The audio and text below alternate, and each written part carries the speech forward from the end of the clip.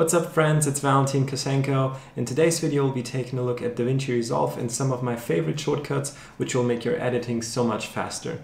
Enjoy!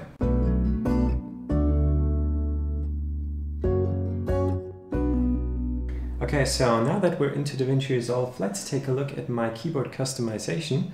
Click on DaVinci Resolve. Then click on keyboard customization right here. And as you can see, some of the standard keys that are not used by DaVinci Resolve are used in my keyboard customization preset. But let's take a look at what DaVinci Resolve normally comes with. And as you can see, there are actually a few keys in DaVinci Resolve that are not used in that standard configuration. And yeah, let's just do that. Let's use them. So the first thing we gotta do is click on all commands, search for razor, and then click on this plus right here and type C.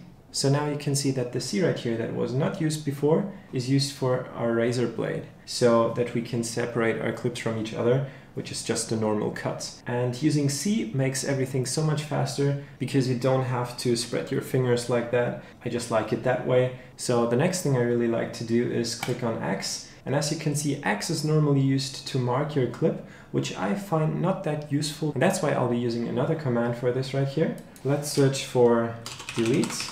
And if you scroll up here, then you can see that there's edit, delete gaps, delete selected, which is currently on backspace. And we'll add this and click on X. So now all we gotta do is go and search for mark clip and remove the X right here so that it's not used twice. Go back to delete, click on all commands here. And now let's just add one more thing, which is ripple delete. And that's what we'll be putting on Shift X. I'll be removing this right here, and I'll also be removing backspace. And let's remove this. And then we'll be pressing Shift X. And as you can see, now we have delete on X and ripple delete on Shift X. And ripple delete is basically the same, but it closes the gap between the clips that are surrounding the one that you're currently deleting. So I really like these two. They speed up everything for me personally, and I hope it will do the same for you. Okay, so one other thing I really like to do is put the render cache color output on one of our F keys so that you can easily mark a few of your clips. Press F5 for example, and then just render them all out. This can be really helpful, especially if you have something that has to be pre-rendered first, so that you can easily preview it in your timeline without rendering the entire clip. So if you search for render here, you'll find clip, render cache color output.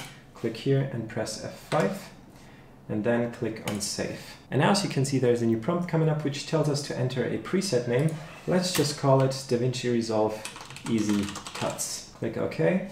And now as you can see, you have one of your templates here. And if you take a look here, you also have a few more templates if you're used to like Adobe Premiere Pro or Avid Media Composer or even Final Cut Pro 10, then you can use these right here as well. But let's just go with our own one that we made right here. Click on close. The next thing I'm gonna do is put a clip on our timeline right here, and let's also copy that music track, but I'll disable the music so that it does not disturb us for now. And now the great thing is we can just stop anywhere on our timeline, press C, and as you can see, it makes a cut. And if you only want a cut on your video footage, then you press on your video first. And sometimes when both clips are linked like this and you click on one of them, then both will get highlighted, and then pressing C will still cut both of them.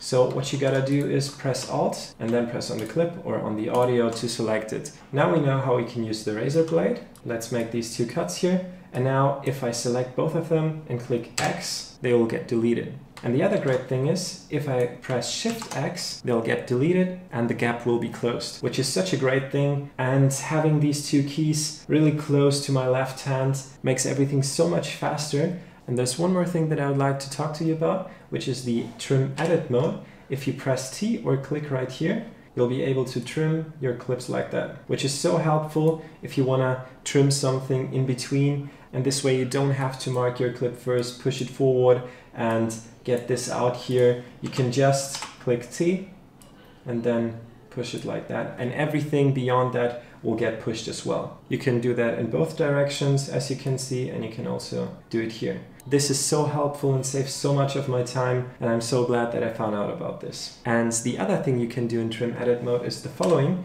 If you press T again, you can click on a clip and you can change the beginning and the end of the clip. And you can also see the total length of the clip, which is really helpful. By the way, if you're not using Alt and your mouse wheel to zoom in and out of your timeline, then you're also losing quite a bit of time. So you should definitely do that. Yeah, and that's pretty much it. That's my favorite shortcuts for DaVinci Resolve.